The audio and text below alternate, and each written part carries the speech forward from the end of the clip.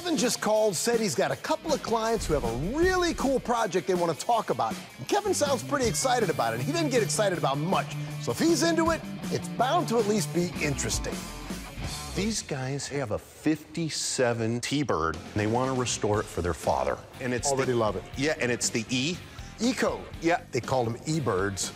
That was like the factory high-performance version. That's a really a rare thing. It makes this car that much more valuable. They want to redo it. Yes. And they want to keep it all original. Perfect. And then surprise their father with it. Dude, first off, gentlemen, that's extremely cool that you guys are doing this for your dad.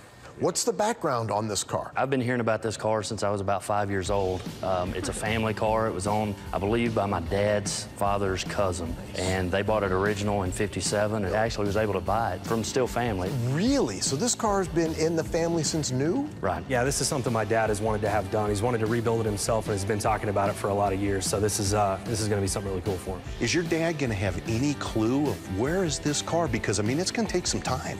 He's in Alaska right now and going to be up there for a while, so we just used that and said, here we go. What kind of shape is she in? It's pretty rough. We pulled it out of a pasture for him, so it's been sitting in the pasture for a few years. Oh, boy. Hide the story from him as long as you can, and we will do our best to try to get her done in as timely a manner as we can with a car like this. It'll be a challenge, but I think we can do it. I love it. I dig it. All right. Do your thing. All right, come on. Thank you, guys. Thank you, Danny. I'll see you guys later.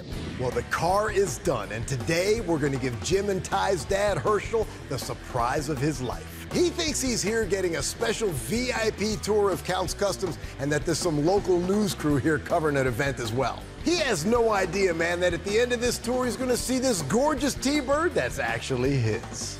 Being car guys, do you guys have cars? Do you guys do? Well, I do. What do you got? 57 T-Bird. Oh, seriously? Yeah. Dude, I just finished mine. You'll dig that. It's around the corner. You'll like that.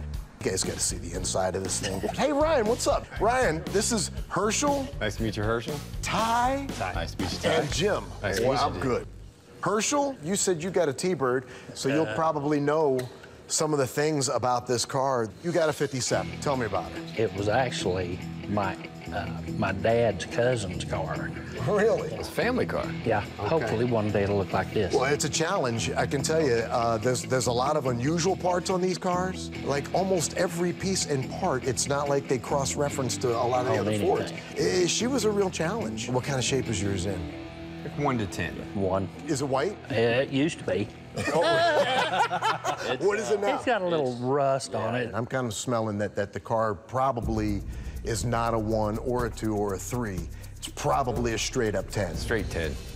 Yeah, I mean, the bottom line is, I've been lying to you the whole time. This is your car, Herschel. Your family is a beautiful, beautiful group of people. I like your family. That's your car, man. I wish I had a family like that. You can drive it now. Yeah, man. And we're not messing with you. No, we're not. Yeah, exactly. This ain't no joke. This is your ride. I tell you, when this little bird finally got to us, she was in worse shape than I thought and had some of the worst rust problems I've seen in a while. But I gotta say, our team completely blew me away and left no detail untouched. Now, because this baby is a numbers-matching car, it was important that we kept that same original engine block. So we got her all cleaned up, rebuilt, rewired, and kept her running on that same beautiful engine that's kept her alive since 1957. Then Paulie worked his magic on her interior, restoring her to look like she just came off the showroom floor. And finally, Ryan finished her off with a fresh new paint job that would make anyone stop and look twice. I think she's a 10. I think it's a 12. I think you're right, bro. We went nuts. We really did. It happens to be a 2-top car, so it's got the convertible top tucked away behind the seat and the removable hardtop, which is a great option. Look at the interior of this thing. And under the hood, every nut and bolt was redone on this car. All the wiring, every little bit That looks is so clean under exactly there. as it was. This whole car is just awesome. You know, you just let them shut. You hop on in, man. Try her on. Duck. Yeah.